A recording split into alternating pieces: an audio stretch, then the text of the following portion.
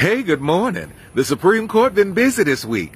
On Thursday, June 23rd, 2022, the Supreme Court ruled that suspects who are not warned about their right to remain silent cannot sue a police officer for damages under federal civil rights law, even if they use the evidence against them in criminal trial. And the Supreme Court has been losing its mind. I mean, look, even before the Roe v. Wade decision, and even before they, reversed it to where you can't sue police departments for not reading your Miranda rights properly and what have you, they, as I've talked about before on this channel, they made it easier to corrupt incumbents in office. Before the Supreme Court, did what they did, you could only receive $250,000 worth of a loan that you give back. So if there's someone sitting in office, you gave them $1 million, they can only give you $250,000 worth of that back, which lessened the incentive for you to give money like that to people who are in office. But now, oh no, you can get all of that back and then some, which means that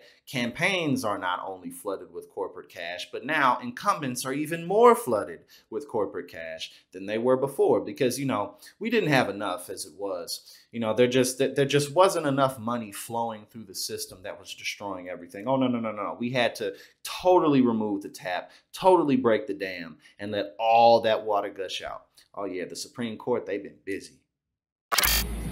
Who knows? They're coming for the 14th Amendment next. But all that happened on this day in history. And I'd like to take this time to talk about Clarence Thomas' goofy ass specifically, who after, helping to reverse Roe v. Wade said that, hey, well, we might as well go ahead and look at reversing gay marriage, leave that up to the states and, God and Jesus and the Bible and what have you. And then we also, we might as well go ahead and take a look at that Brown versus Board of Education too, this whole, take away segregation stuff, and let's leave that up to the states as well. But interracial marriage, no. Let's leave that off the table. I wonder why that may be. Could it be because Clarence Thomas's wife is white? Of course that's why it is, which is the epitome of the American conservative.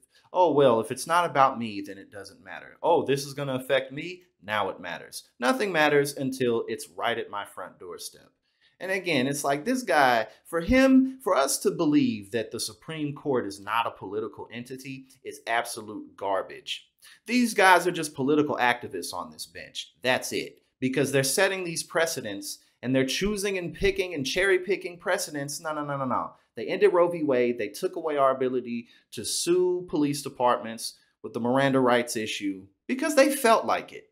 It's as simple as that.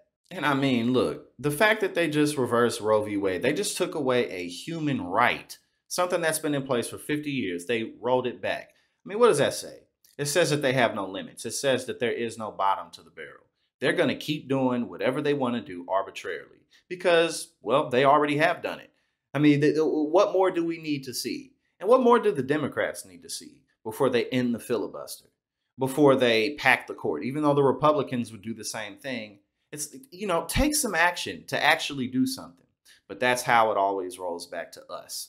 And that's why I always in these videos pointing the finger back at us, the public, because the Democratic Party is not going to save us. They're feckless. We have on the right fascists and on the left we have the feckless. But you know what I'm saying? That's pretty much how it's lined up. So we got to do better. We got to elect better. We have to be better. And that's what's going to make a difference at the end of the day.